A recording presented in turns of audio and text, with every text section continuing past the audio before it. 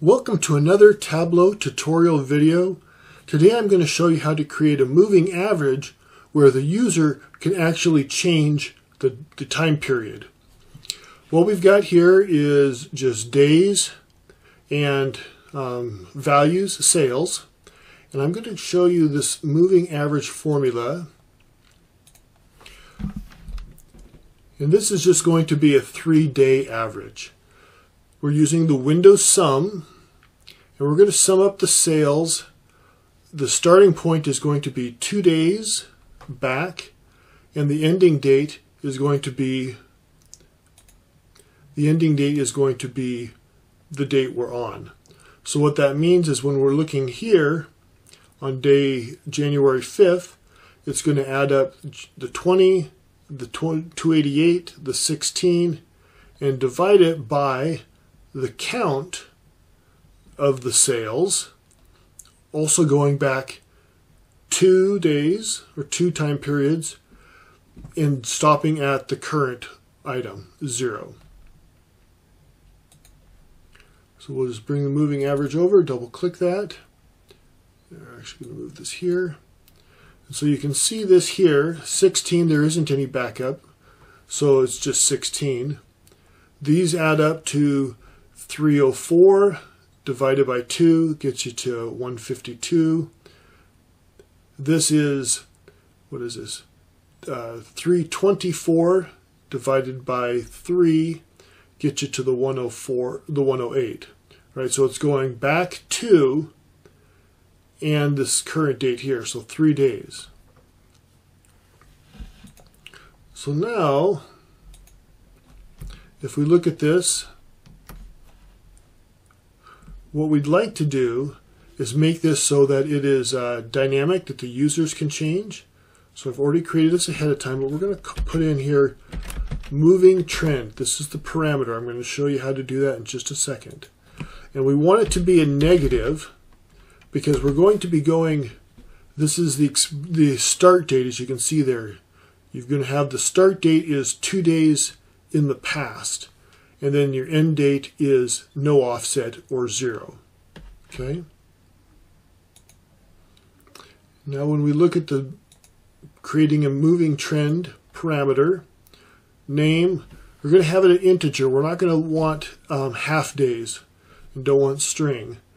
Current value is 3 days. Now this is where it gets kind of exciting. Coming down here you can see the value, and this is what it's displayed as. When we've done the moving average, when I did the moving average, it's all in days. And so rather than saying 7 days, 28 days, however many days, I've changed it so that it's in something the user might find more usable or may relate to better. And then behind the scenes, this is the number that is going to get passed to the formula. Now, as we know, 4 weeks is really 28 days. We're using 27 here because the function is 0 based. Let's see here, click OK. Because this function is based off of 0. Right?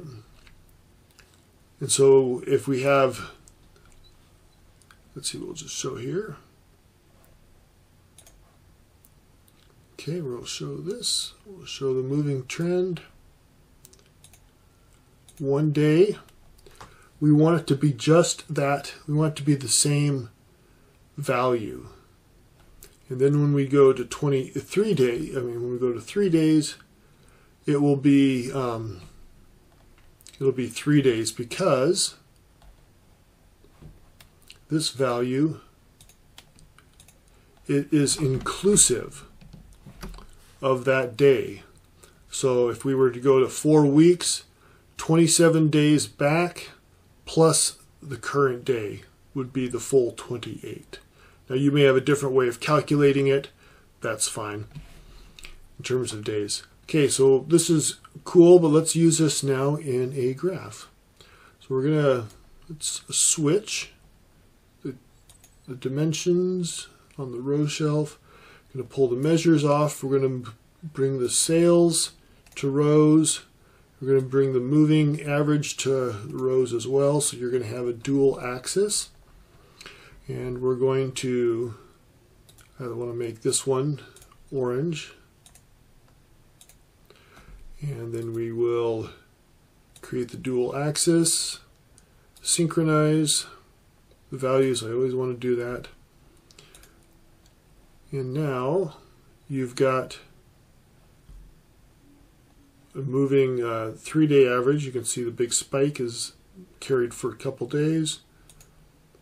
1 week flattens out. Let's just make this continuous so it looks like a chart. 4 weeks.